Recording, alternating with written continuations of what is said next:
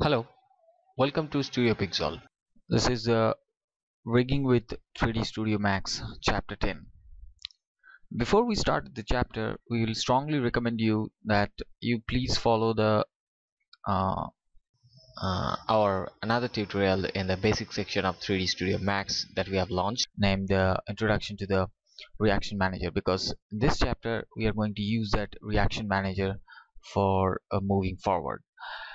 Before moving forward, we'll like to say a few things that we have already created the shoulder joints, shoulder controls, the hand controls in the FK, and also hand controls in the from IK systems. Um, and in this chapter, we're moving towards the detailed controls of the foot.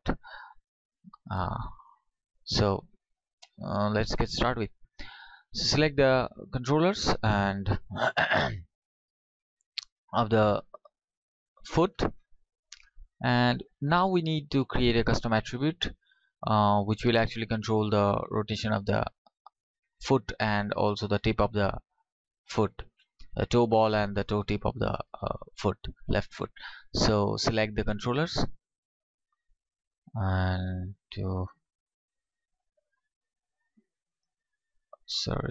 animation parameter editor. So in this is where you can create the custom attributes, and it will be float type because I want my point values over there. You can use a spinner or slider. I prefer spinner, which would be default, and the range I will set to from 0 to 10, and the default value will be 10. Alignment would be the left, and the name, which is the most important thing. Where is my name? Yes, that's it. So it's called L underscore toe underscore ball. So just say add, and you'll see this in a custom attribute has been created on the last of that particular square I've created before. So now what you'll do, as L stand for the left foot, and now we'll move on to the animation and reaction manager. So here my controller is will be the master. Add master, select, and you see it's a custom attribute over here, left toe ball. This will be my master, and add slave, and I have to check the rotation. So move on to the local view. It says Z axis. Fine. So add slave, click on that, object bone, transform, rotation, and a Z rotation. So that is my first state. Then move on to the create mode and select the parent, make it 10, and then just select this and rotate as much as you want. I'll just that much. Say create state, and that's done. So now what's happened? Okay. Ooh, that's it. Fine. Now I'll move on to and create the toe tip part. Same way. Animation, reaction manager, select add master. Oops, sorry. First I need to create the another custom attribute that is called left toe tip. So select that controller animation and say parameter editor, name it L underscore toe underscore tip, make it 0 to 10, left alignment, anything, no, so add, fine. So left toe ball and left toe tip. So still this is nothing is happening because it's still blank, and now I have to switch these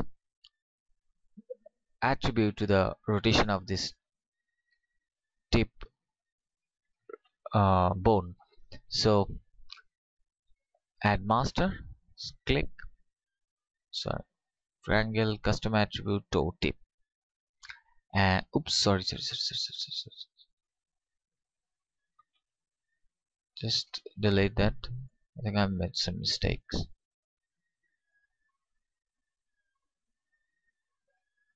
Okay, just a minute. And again, select rectangle custom attribute left toe tip and add slave. Add slave and mindly select this transform rotation, and it's just same z-axis rotation. Then switch on the create mode and make that 10. Also change the rotation amount, like I want to this much, and say create state, and just switch off the create mode, and that's it. It's been done. It's been up. So that's a left toe ball and left toe tip. That's flipping happening because of the the swivel angle is out there. So never gonna happen. It's fine.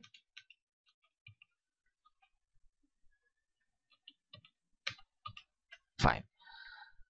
So this is the type of which I can create for the finger controls also, and sorry. Yes.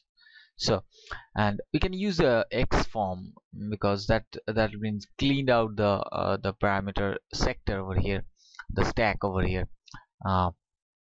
Say X form, and this you see this is clean up, and this also have the central location of the pivot point, and it's really nicely it can be done in an animation parameter editor.